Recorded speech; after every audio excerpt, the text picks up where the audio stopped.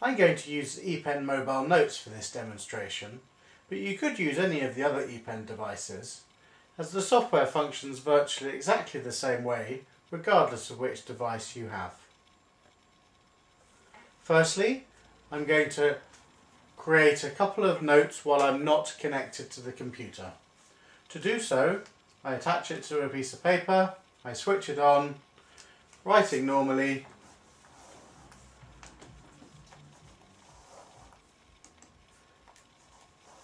and saving 3 notes.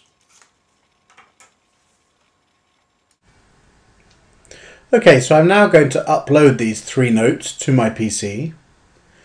To do this, I need to make sure the Note Manager application is running. You can check by looking at your taskbar to see if there is a pen icon with a cross through it. If there isn't one, just double click on the Note Manager application to start it. Then go ahead and connect your device via the USB cable, and you'll note that the icon changes to either a mouse or a pen. You get a pop-up asking you whether you would like to upload your notes. I'll say yes, I do, and you'll get a second message asking whether you want to delete your notes off the base unit. I'm going to say no. That's it. The notes are now stored on your PC. To find them, you double click on the Note Manager application and it will take you to the notes that you just created straight away. The notes are stored in a date order file structure. So this is today's date, and these are the 3 separate notes.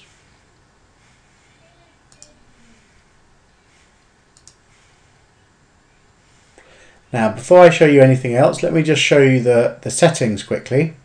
If you click on Configuration, followed by Preferences, there are a couple of important settings. Firstly, it's probably a sensible thing to have the Load when Windows starts ticked, so that the Note Manager application is always running in your taskbar, so that whenever you connect your hardware, it will prompt you to upload the notes. The next thing is on the Mobile tab. This is asking you what you would like to do when the unit is connected. So if you would just like your notes to be automatically uploaded straight away, just say yes. If you don't want them uploaded, say no. But if you want the option of deciding, like I did, select Ask Me. The other important setting is the Set Device Orientation. This tells the software where on the page the base unit was actually attached to the paper. Mine was in the center at the top of the page, so this is the option I'll select. Now, if you hadn't automatically uploaded the notes yourself, you would go File, Upload, and that would manually look for the notes on the device and ask whether and upload them for you. All the notes on the device have already been uploaded in my case, so it's just going to ask whether I would like to delete them. I'll still say no.